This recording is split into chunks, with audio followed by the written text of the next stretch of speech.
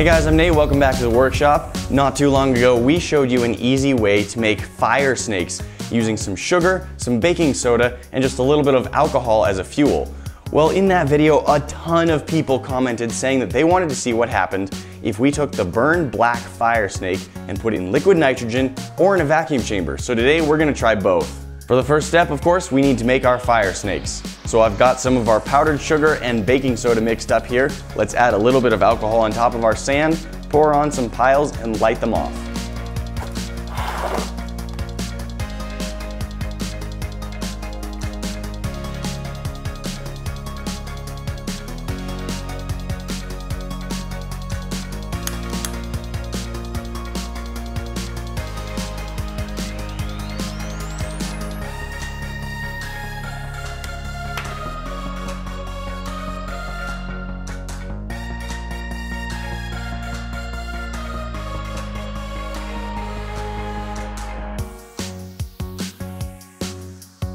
There we have it, some fire snakes, and now let's test out seeing what happens if we put one of these in a vacuum chamber and what happens if we put one in some liquid nitrogen. Let's do the vacuum chamber first. There we go. Man, these things are so lightweight. So they are mostly air, and that's the kind of thing that usually reacts well in a vacuum chamber, but I don't know if we have any closed cells. All of the air might just escape right out of it. Let's find out. All right, here we go. Fire snakes in a vacuum chamber. 3, 2, 1. Some vapor coming off of it.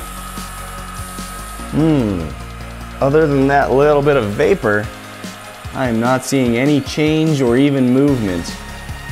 We have a pretty complete vacuum already, but not a lot has happened. Well, put some pressure back in.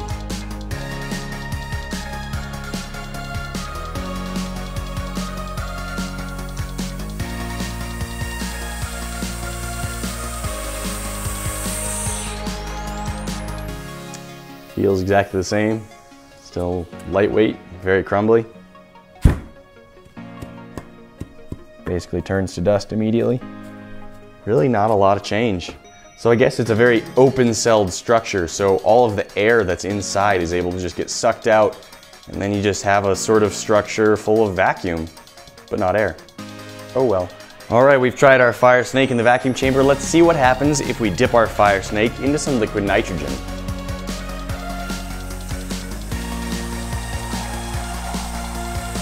We'll try. It's so lightweight. Sure, it'll just kind of float on top, but oh, maybe not. Looks like it's kind of absorbing it and sinking in. It's like halfway sunk in. That's something.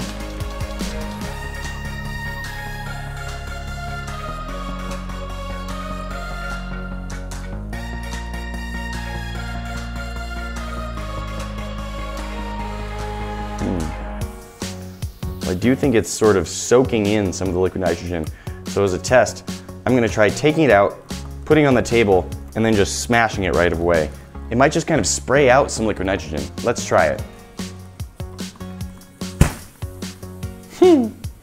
Well, it did kind of spray everywhere. The fire snake itself has so little cohesion, it just kind of turns to dust when you smush it. And I think the liquid nitrogen in there gave it a little added mass, and it just popped everywhere. It's just gone immediately. I think we'll have to try that again. This is definitely heavier. It has the weight of liquid nitrogen, and it starts freezing my glove. Squish.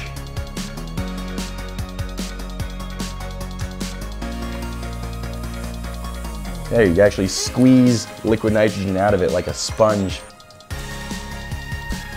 So yeah, if it goes fast, it just explodes everywhere. You go a little slower, and it squeezes it just like a sponge.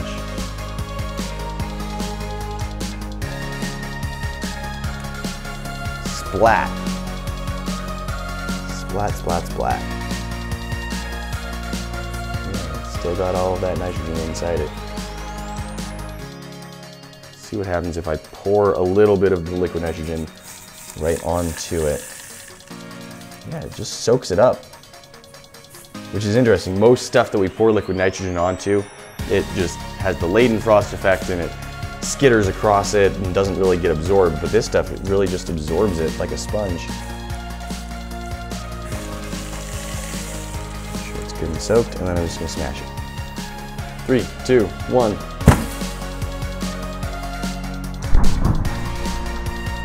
And it just turns to dust. It's gone.